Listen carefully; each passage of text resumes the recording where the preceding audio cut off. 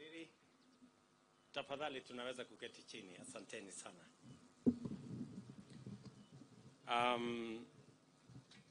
Mheshimiwa Gavana wetu wa Nyeri, Mheshimiwa Waziri, Principal Secretary wetu, viongozi wote wa bunge la kitaifa, wa bunge la kaunti letu la Nyeri, viongozi wote, principals of various TVET colleges,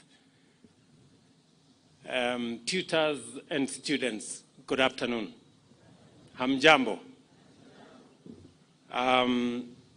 Kwanza nataka nishukuru Mungu kwa kutupatia nafasi hii tufike katika Nyeri National Polytechnic and the launch of the TVET 100 Centenary Flame marks a critical milestone in our nation's journey of economic transformation, highlighting the undeniable contribution made by technical and vocational education and training institutions to enhancing our capacity to achieve inclusive growth and equitable development.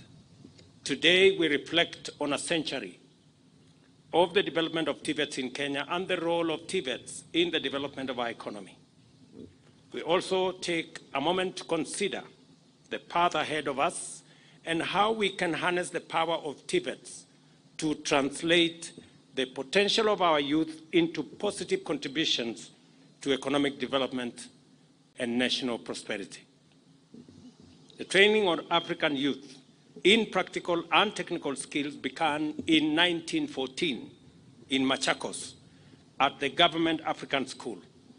However, the first TVET was founded a decade later when the Native Industrial Training Depot was established in Kapete and mainly trained technicians to work on the railway.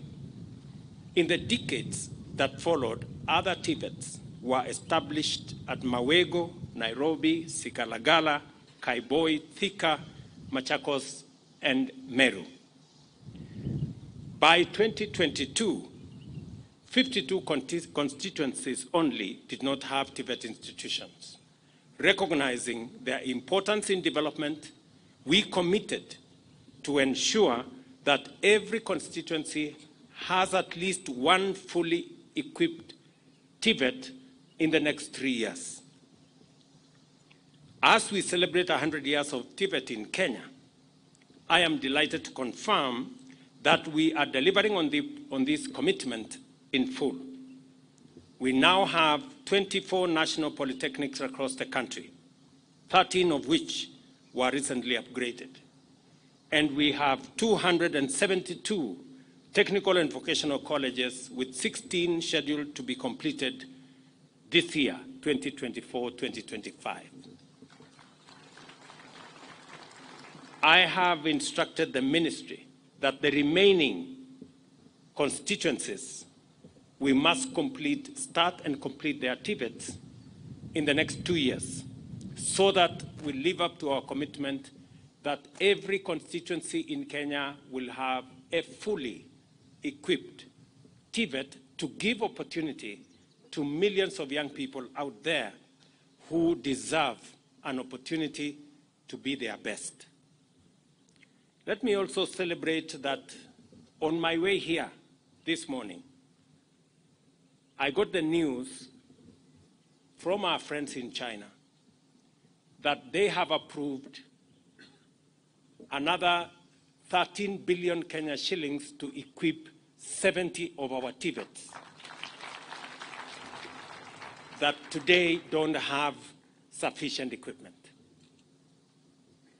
It is a coincidence that when we are celebrating 100 years, we got news that we have additional equipment to equip our TVETs, because TVET, if education is the key, TVET is the master key.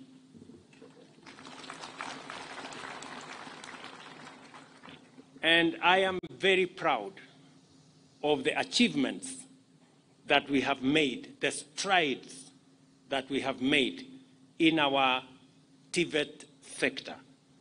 I remember very well when President Kibaki promoted me to Ministry of Higher Education in 2009, I had a big conversation because all our education was focused on formal learning, largely theoretical learning.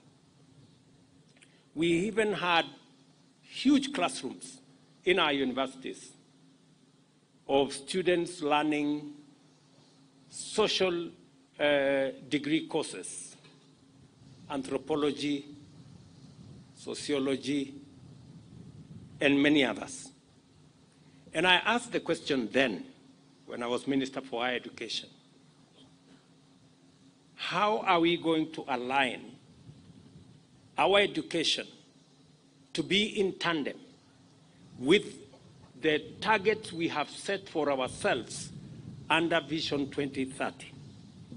Because unless we have the men and women with skills and competences to assist us achieve the targets of Vision 2030, we run the risk of Vision 2030 being Vision 3020.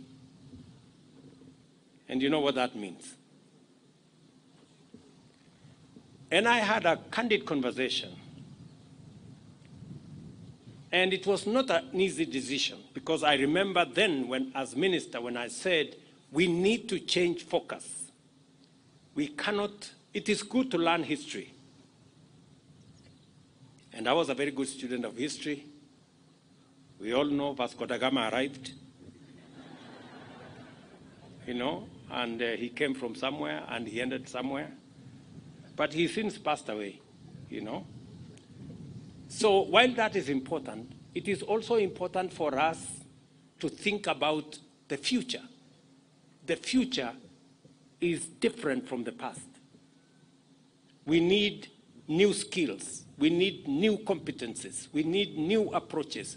We need new knowledge for us to tackle an ever-changing world.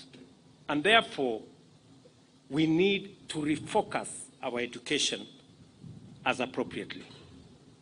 And I want to thank the managers of our TVET institutions, the principals you see here. Naomba wasimame hawa watu. Tuwapigie makofi. These good people, they are my friends. They know what we have done together. You may sit. When I first undertook the journey, because when we started this journey of TVET, there were less than 40,000 students. Today, I'm very happy that we have 350,000 students in TVET. Then, as the Deputy Governor has said, to go to a TVET institution was almost like a punishment. It had been made to look like that is the place for people who have not done well. But I am very proud that today we have changed the perception. We have changed the branding. We have changed the place of TVET to the extent that last year, up to 9,000 students who had been admitted to universities chose not to attend the university, but to come to TVET. Because it has been proven now that TVET presents an opportunity for practical skills, for people to acquire knowledge, to acquire competencies that have significant relevance to where we want to go as a people. The strategic design of our bottom-up economic transformation agenda is to accelerate economic growth by investing in its critical pillars in a manner that creates employment for millions of talented, motivated, educated young people. The better plan, therefore, makes our young people the frontline actors in our quest for inclusive growth. And I want to speak to the young people of our nation. If you look at our plan, young people are front, back, center, left, right of our plan. Whether it is agriculture that we are focused on food security, we are working on how do we reduce the age of our farming community from 60 downwards, because it is the only chance we have to transform our agriculture and underwrite our food security. Whether it is our SMEs or manufacturing or the investment we are making in our special economic zones, our county aggregation industrial parks, that whole ecosystem is about young people and the employment that is potent in those spaces. Or whether it is our pillar on digital superhighway, it is about how we can monetize the talent, the knowledge, the expertise of the young people of Kenya using our digital platform. I was very happy this morning. I went to the ICT hub here in Nyeri. And Mike, a gentleman from the village here, was telling me how in the last 6 months he has made 500,000 working online.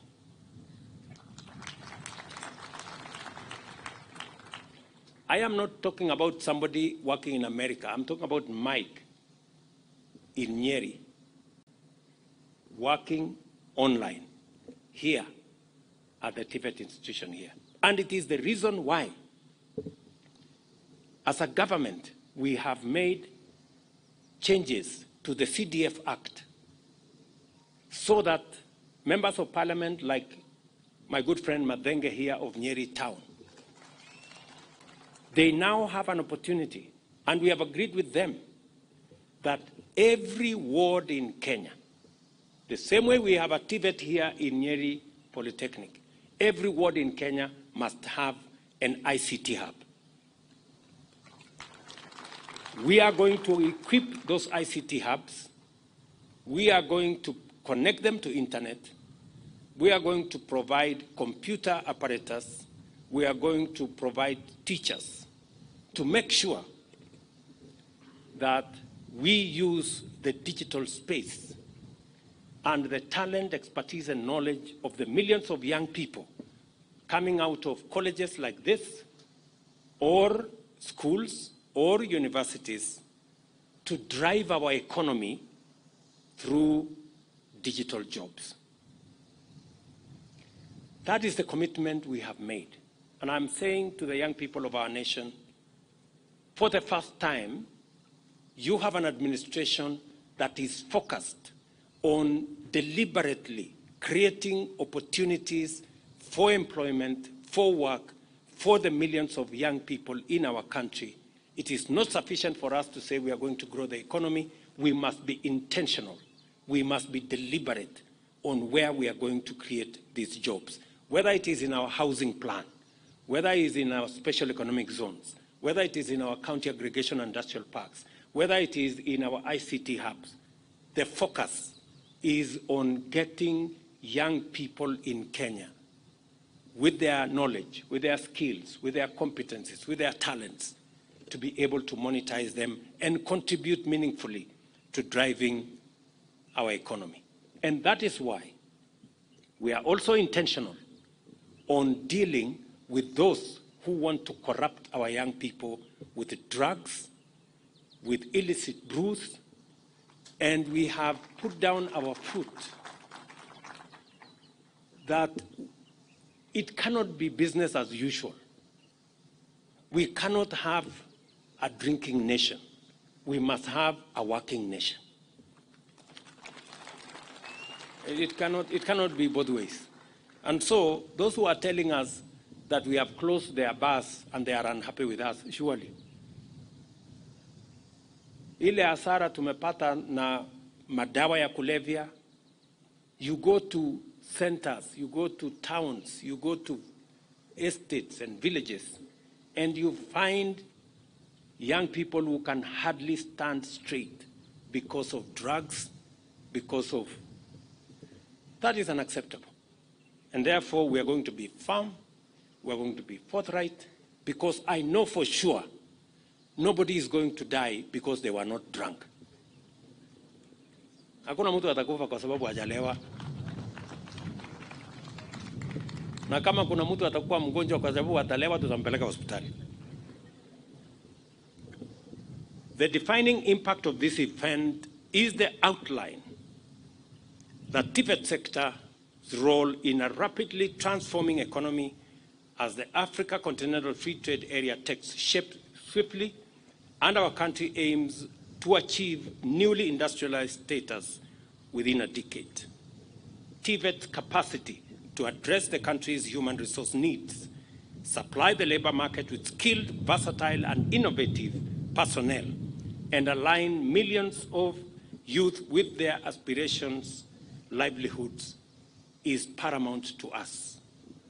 To ensure full strategic alignment with better, the Presidential Working Party on Education Reforms reviewed our policy on TVET, and not only to address our industrial and competitive imperatives, but also to conform to the UNESCO strategy for TVET by ensuring that all our youth are equipped with the skills required to facilitate employment, decent work, entrepreneurship, and lifelong learning.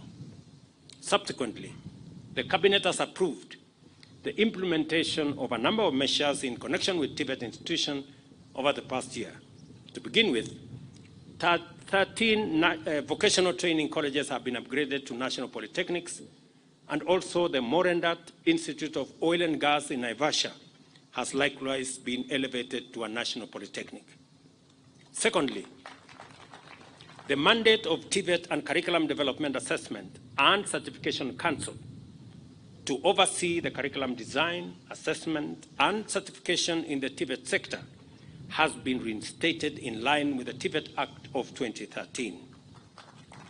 And I'm very proud that I have now that tall, very good gentleman, Kimoinge, and he is doing a fantastic job.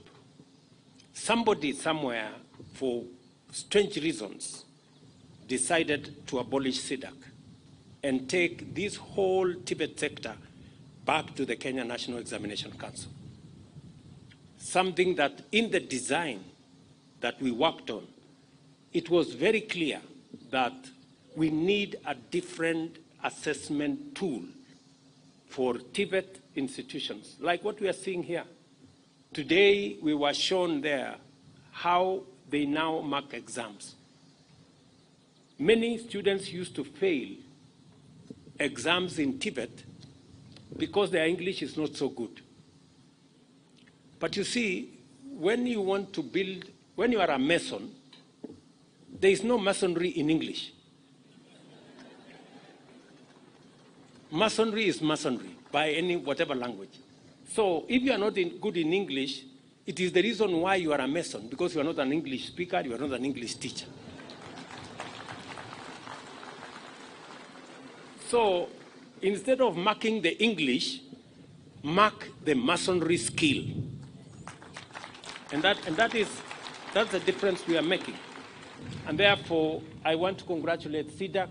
Please take up the responsibility of making sure that our young people acquire the skills without hindrances from other extraneous matters. Just imagine that hapo nyuma mtu amekuja kusomea useremala, anapata A kwa skill ya useremala, lakini kwa sababu ile examination iko na English, iko na maths, iko na sijui nini, anaanguka maths na English na nini, mwisho anasemekana hiyo exam yote ameanguka. Na hajakuja kusomea hesabu, hajakuja kusomea.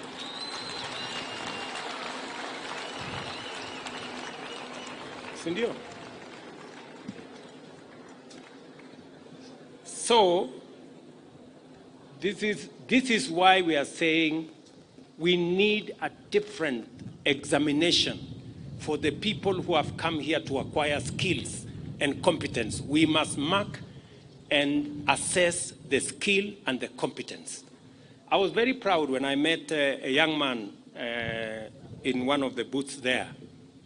And I asked him, okay, so you have come to learn tailoring. Akaniambia, hapana. Nimekuja kusomea fashion and design. Nikasema, I apologize. Because tailoring kumbe ni ile ya zamani. Sasa ya saizi inaitwa hapo. So muendelee na fashion and design. So I'm also happy that we all agreed, additionally, as you will recall, the government launched the policy on recognition of prior learning just a few weeks ago. In fact, it was done by my deputy president. Further to this, we have resolved to fast-track the implementation of the recommendations of the Presidential Committee on Education Reforms. This financial year, we have allocated 28.3 billion to TVET institutions and intend to keep raising the allocation in future until we achieve an optimal level of investment. At the same time, the recruitment of an additional 2,000 TVET tutors is underway, with a view to bringing the total number of tutors hired under the BETA to 4,000. Similarly, we are in the process of equipping 70 TVET institutions with the state-of-the-art equipment under a partnership with the government of China. And I just announced to you that I got the response this morning because I visited China last year with this intention.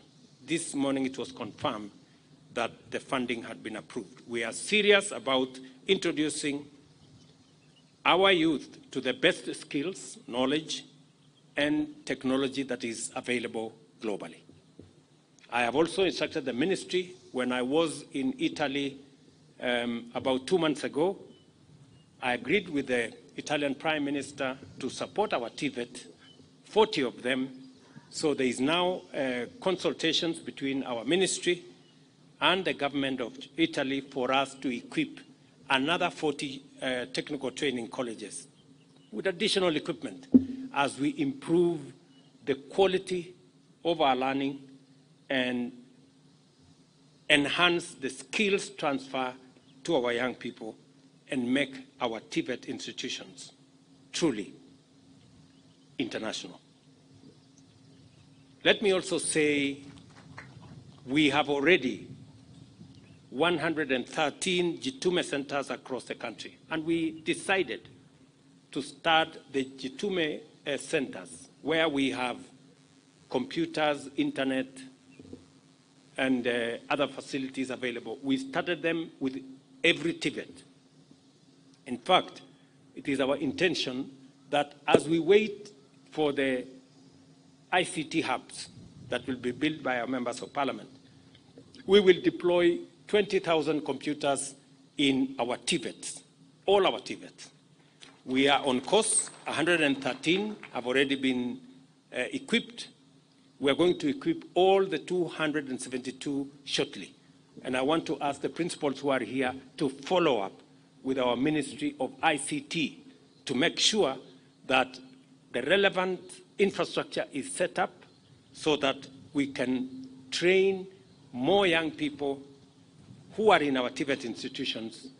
They can monetize their talent, they can work online even as they continue learning in school. In total, 10,780 digital devices have been installed in these centers, and 370 tutors from various TVET centers have been trained to support this Jitume program. I am particularly encouraged that the National TVET Blueprint provides for a workforce development strategy that fosters youth employment in the country, and that the Presidential Working Party on Education Reforms has been able to implement full convergence of our policy frameworks and with a strategic agenda for national economic transformation. The institutionalization of linkages with industry, strengthening of open distance e-learning, implementation of CBC, promotion of lifelong learning, streamlining teacher-trainer program in TVET, and the digitization of TVET curriculum delivery are among the key outcomes of this convergence facilitated by the Presidential Working Party. It is clear, then, that we have laid a firm foundation for the modernization of TVET in Kenya in order to make it a fundamental driver of every aspect of our plan. These celebrations provide an opportunity to profile TVET positively as the vehicle of opportunities for youth and a catalyst of our transformation. TVET at 100 is also our launching pad to deploy the competence-based education and training curriculum for TVET to explore unfolding possibilities, including the integration of intelligent digital technologies into manufacturing and other industrial processes, the digital economy, big data, artificial intelligence, automation, robotics, and machine learning. I am therefore delighted to preside over the launch of TVET at 100, which positions Kenya's TVET sector as the bearer of our nation's brilliant torch of transformation. I urge you to traverse the country as you spread the word about the historic contribution and future promise of TVET. Each and every one of us here, including the hundreds of thousands of young people that are in the TVET ecosystem, I want to assure them that we will go out of our way. We will do whatever it takes to make sure that TVET plays its rightful role in generating the quality manpower that will drive the transformation of our country. I also want to tell the TVET students that in the ecosystem of the plan that we are putting together, there are opportunities in every sector of our plan, from agriculture to EPZs, to our special economic zones, to our county aggregation and industrial parks, to our G2 centers, to all the sectors, including our UHC program, has opportunities for young people to play their rightful role in driving the economy of our country. And that opportunity is spread both locally and internationally. We have a deliberate program also of making sure that Kenyans run the world by exporting our labor across many borders. We are concluding bilateral labor agreements with 19 countries where we want to provide opportunity for young people from Kenya with different skills, the conversation to work in those areas.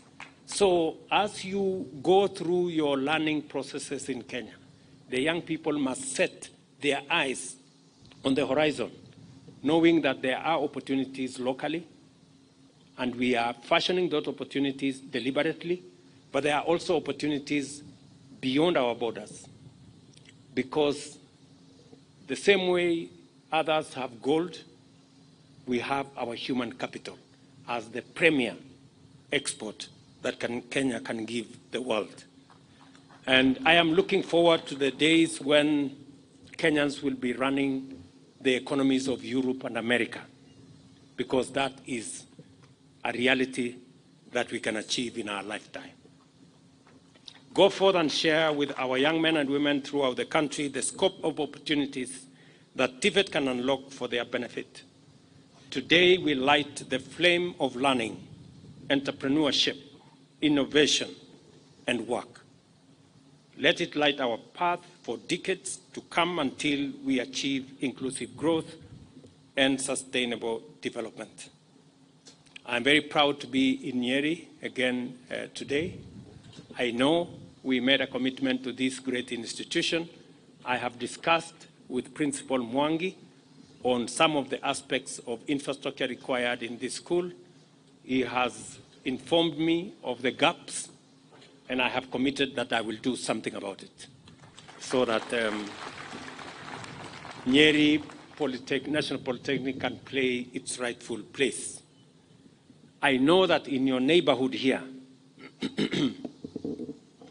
your member of parliament has also told me that there is a school. Hiyo shule yako inaitwa